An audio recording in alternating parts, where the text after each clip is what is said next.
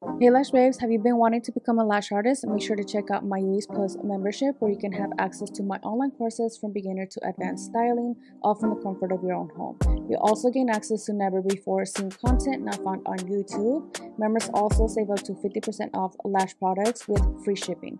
To learn how to save money and take your skills to the next level, make sure to check the description box down below for more information. Real quick, guys, I just wanted to let you know that I am going to be in Houston, Texas from March 3 and 4. I'm going to be hosting a Volume and Wispy mega class with my good friend Irma from Alyssa Eyelashes. If you guys are interested, check out the link in the description box.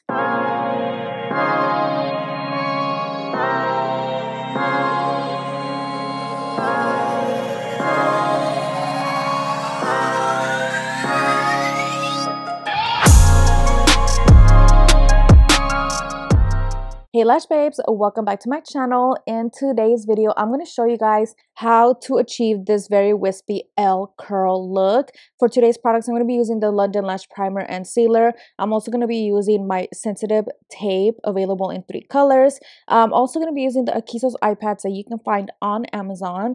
I'm also going to be using my Obsessed glue. It is a very advanced glue, so it's very fast. And for the lashes, I'm going to be using the Lashbox LA L Curl Edition in 0.03. So here I'm just showing you guys how my lash tile is set up. I'm going to be using length 7 all the way to 12 millimeters. And for my tweezers, I'm going to be using my old collection coming out very soon. So you guys already know that I always have to start off by washing my clients' lashes. I'm telling you guys, if you are missing this step, it is a huge reason of why your lashes are not sticking. So take an extra 5 minutes out of your time. I promise you guys, when you guys start implementing this into your routine, it's going to change the way that your retention sets. So I'm actually using my Wash Me Baby lash shampoo. It is 150 milliliter bottle, so it is a big bottle. If you're using this for your clients, it's going to last you quite over 6 months. I've been using mine up to 9 months already, and it's still going strong. I still have a lot of product left, and that's me using it 3 to 4 or 5 times a day. So you could imagine I use it quite a lot, and I still have a lot left in my bottle. So again, a big bottle is going to last you quite some time. The good thing about it too is that if you are looking to retail your own lash shampoos, then I recommend for you to look on my website. I do wholesale these, so you could buy them in bulk and then sell them at full price. So if you guys are interested, I will have my website linked down below. And again, all the products that I'm using will be linked down below in the description box. So double check for the link, and if for some reason I missed it, let me know in the comments down below. So at this point, you can already see that I'm going washing both eyes, and you want to make sure that you are fully cleansing her lashes and making sure that you are removing any kind of oils, eye creams, dirt, whatever it is that they might have under lashes. Not doing this step will just pretty much make your application process a little more tough, especially when you are dealing with clients if you don't know if they really wash their lashes or not. I know a bunch of you guys don't like to include this because you feel like it's taking time out of you actually lashing them, or it's taking away from the actual applying lashes application. So just keep that in mind. If you are struggling, your lashes are not sticking, and if you're sitting there holding an extension, you're wondering why it's not sticking, it's because you forgot to do the pre-application process, meaning you forgot to wash your lashes and you forgot to prime. So just keep that in mind. Okay, so at this point, I'm applying the Akissos Eye Pads. Again, you can find these on Amazon. Hands down, the best eye pads ever. I love these. I always go back to them. And I am applying my purple sensitive lash tape. These are perfect for taping down the bottom lashes and also working around the eyelid, lashing in layers, the tape bag method. If you guys don't know what I'm talking about, I do have videos on my YouTube channel talking about this. So now I'm just going to start priming with the London Lash Primer, and you guys know that I need to prime. I know a lot of people have mixed feelings about this step alone. A lot of people say that you shouldn't be priming everybody and that priming is not necessary. And honestly, yeah, I'll agree with them. But at least for me, it's something that I like to do because I like to make sure that those lashes are fully prepped and ready to go. Meaning that if you do this, a lot of primers do have alcohol. Alcohol primers will end up drying out the lash a little bit more, meaning that when that glue attaches to that lash, it's going to hold a lot better. So again, It's not a necessary step, but at least for me, it's something that I like to do because I know it's going to help me in the long run. So now I'm just going to start mapping. You guys know that I need to map no matter what. We are doing a wispy styling.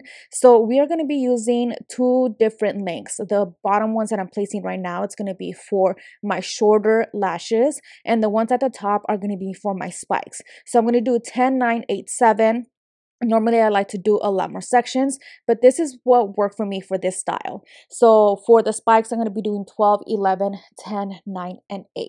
So normally I like to do 3 to 4 millimeters longer on my spikes, but because this is an L curl, I didn't want to go extremely long.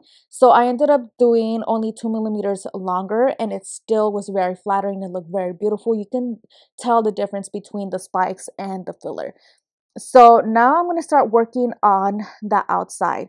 For this type of style, I like to work on the starting on the outside, especially for the spikes, because I have a little more control of how the overall style is going to look. So if you don't know, I did do a previous L curl eyeliner effect styling. So I do have a video on a basic eyeliner effect. So if you want to learn the basics on how to do an L curl eyeliner like cat eye effect, I do have a more simpler version of this video on my channel. If you guys are interested, I recommend to learn that one first. That way this style makes a little more sense, because I know when it comes to wispy styling, it is a little more advanced and it's kind of more tedious in a way. So right now, pretty much what I'm doing is I'm going to end up placing the spikes first. So all throughout the outer corner, I'm mainly going to be doing 12 mm, meaning I'm doing spikes. So technically spikes, if you don't know, spikes are volume lashes unfanned. I do have an online wispy course where I go more into depth on how to do a wispy styling, but because this is an L curl, it's a little more tedious. We're working with very straight lashes, but again, the same rules apply.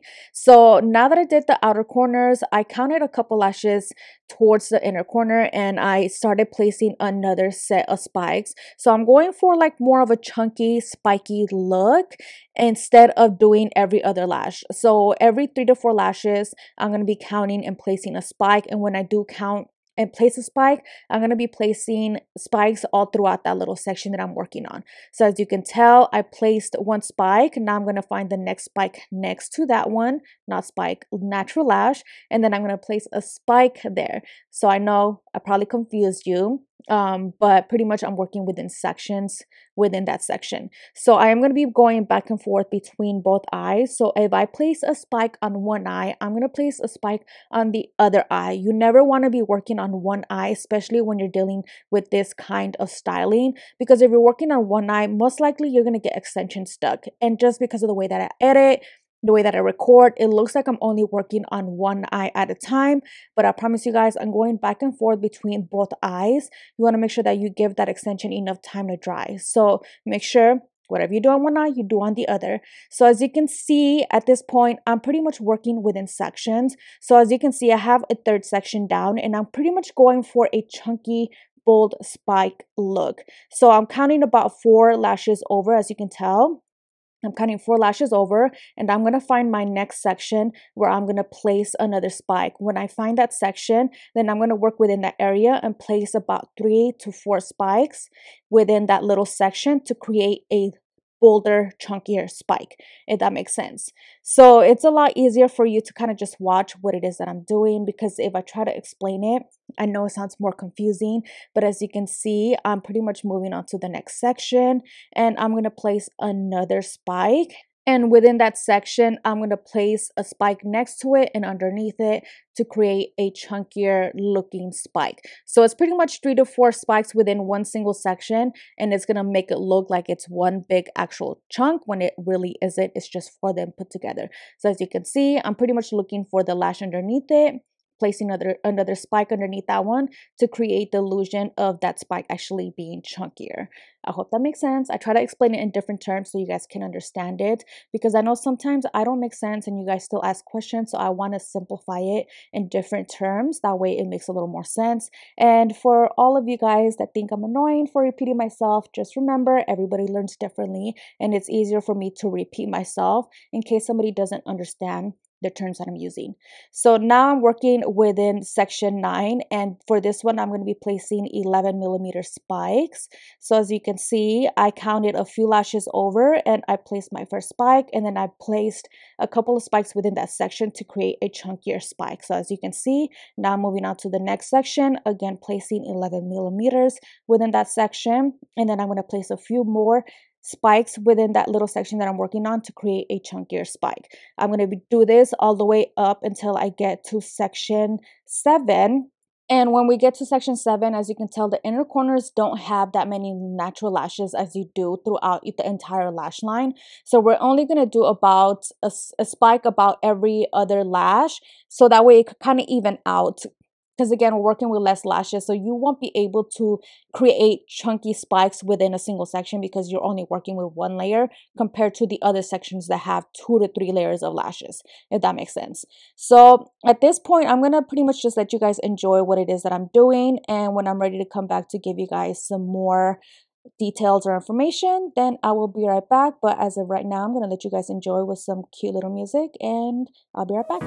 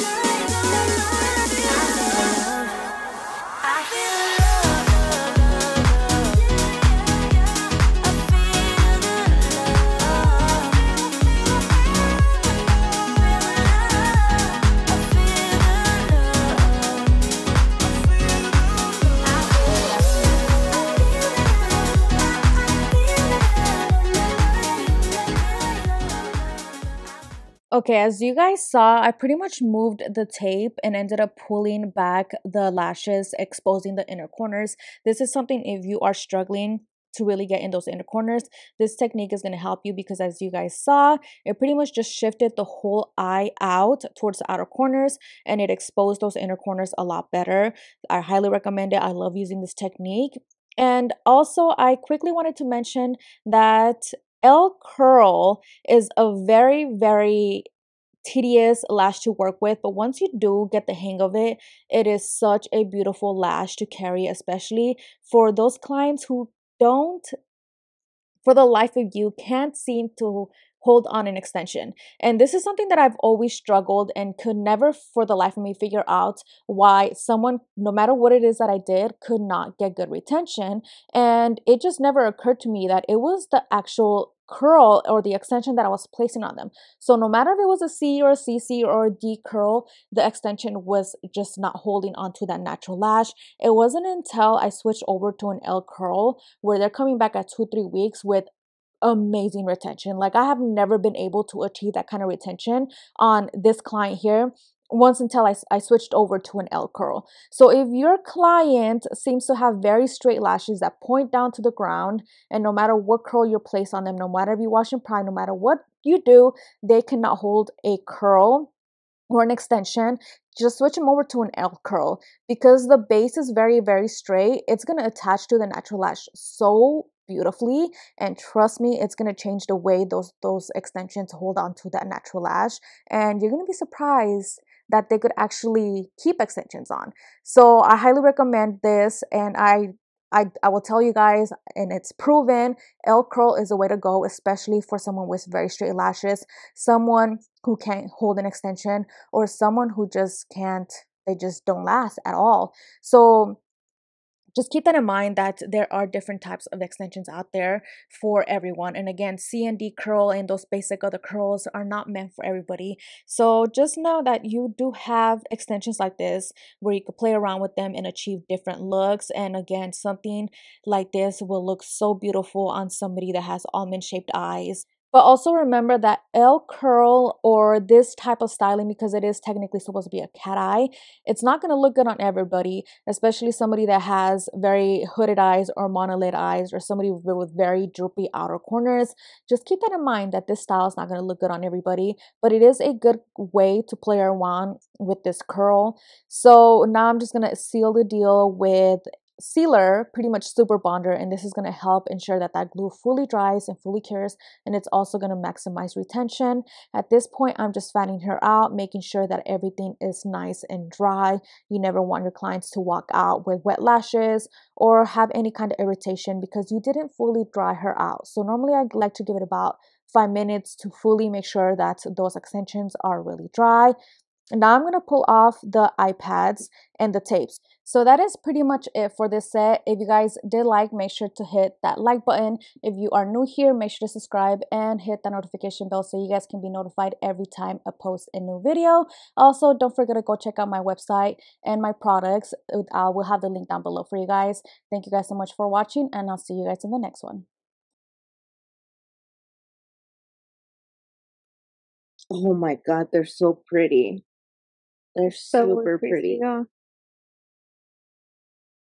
So beautiful.